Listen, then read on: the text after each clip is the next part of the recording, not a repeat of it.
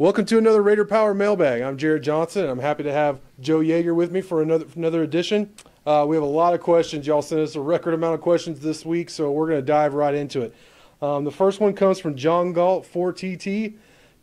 Joe, I'll let you handle this because I know you had some impressions about the special teams in Midland. The question is, what is the new special teams coach doing, Darren Shiverini, to correct the multiple flaws in the punt return game, especially the punt returners' problems with fielding the ball, in the air?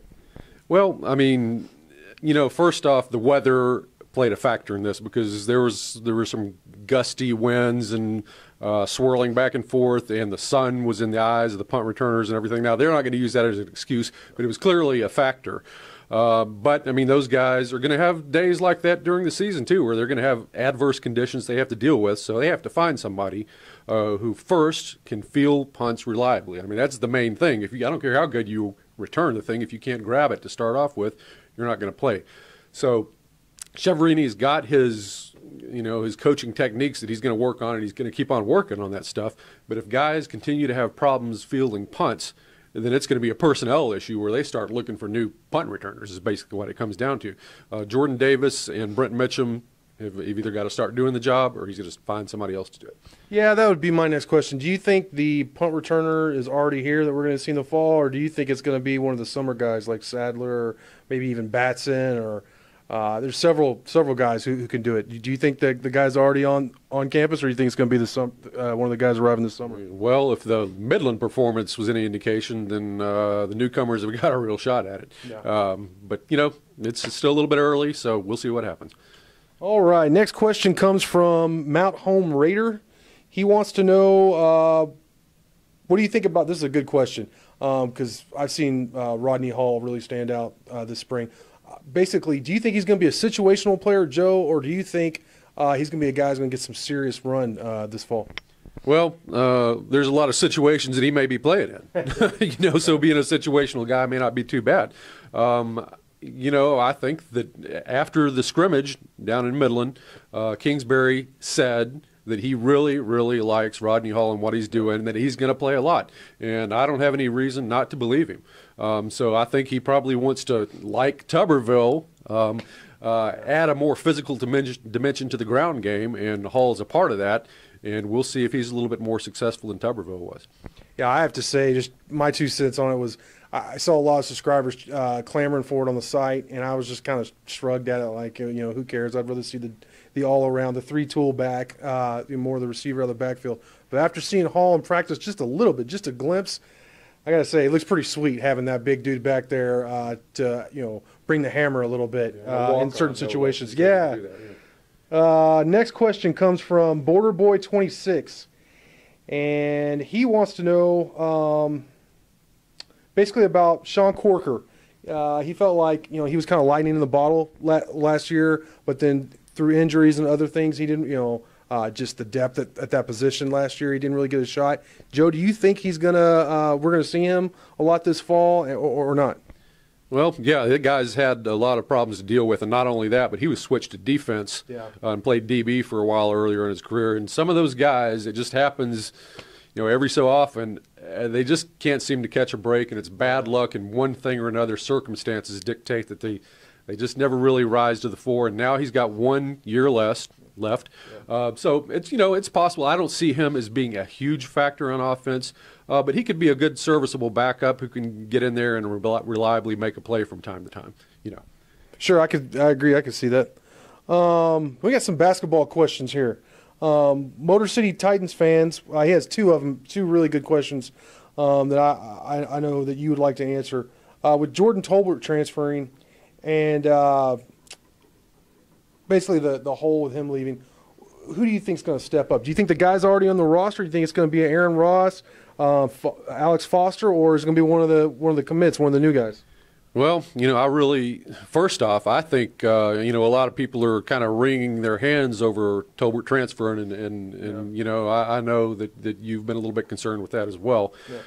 But I honestly believe that Tech could actually be better at the power forward position next year because, first off, I think Justin Jameson is really the real deal. I think he's got a sort of a better, more all-around polished offensive game than Tolbert did. And Tolbert was a back to the guy, to the basket, plant down in the block, and score kind of a guy. I think Jamison has more dimensions to his offensive game, and I think he's kind of a space eater too. I mean, 6'9" and 260, and to have somebody like that at a power forward position who also has mobility, I mean, that's a good thing. And he's got some springs as well. He can really get off the ground quickly.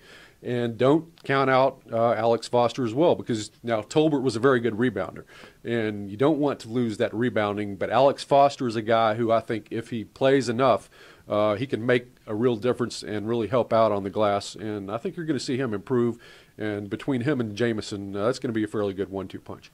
You know, the thing about Tolbert that I disagree with, and Tubby Smith said it, you know, obviously he knows a lot more about basketball than I do, and I hear you say it, that Tolbert was a good rebounder, and I just don't see it. Yep. Yeah, I can't tell you how many times during the season where I said, you know, there he is. He didn't block out. He got beat for a rebound, and you know it led to a huge swing.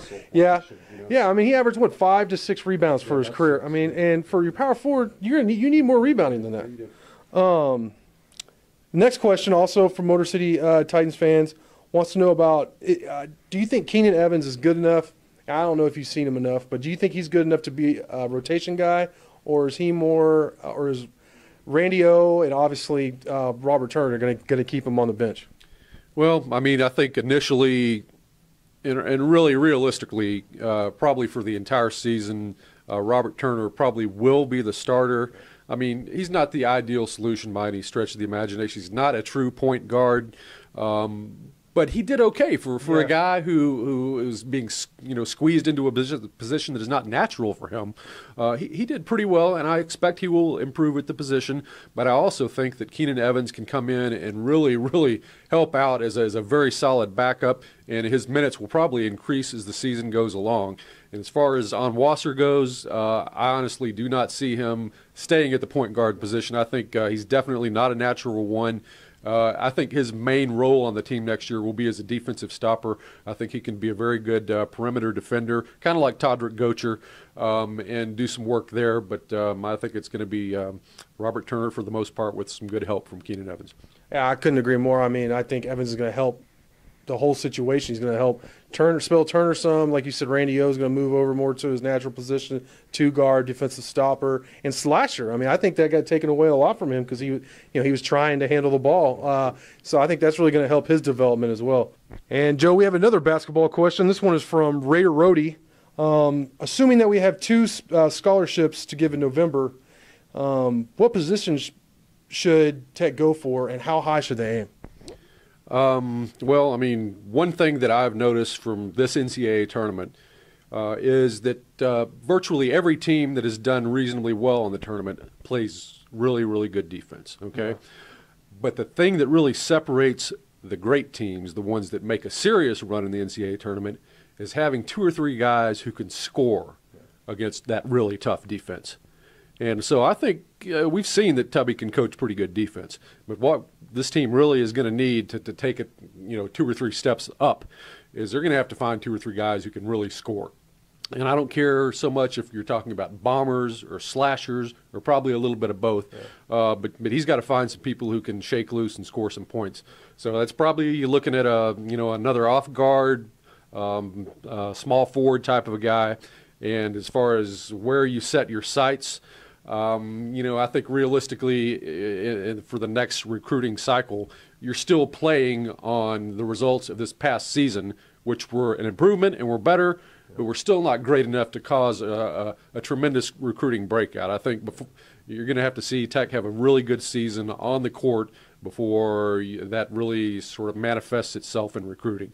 So, another solid couple of players, and you have a good year next year, and then the year after that, the recruiting really takes off. Good stuff. And that's going to do it for this edition of the RaiderPower.com mailbag. Joe, thanks for joining me. Appreciate it. Thanks for joining us.